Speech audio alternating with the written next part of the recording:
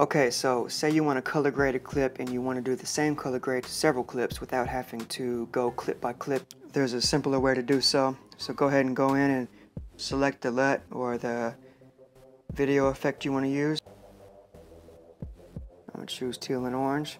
Now go over here and hit clip, copy. Then you highlight your next clip, hit clip again. Then a list will show up which represent all the things that you can copy and paste. Go ahead and deselect all the ones you don't want. Press paste. There you go. Now this can also be done with audio settings, frame settings, all that. That's what those other icons were that were highlighted blue.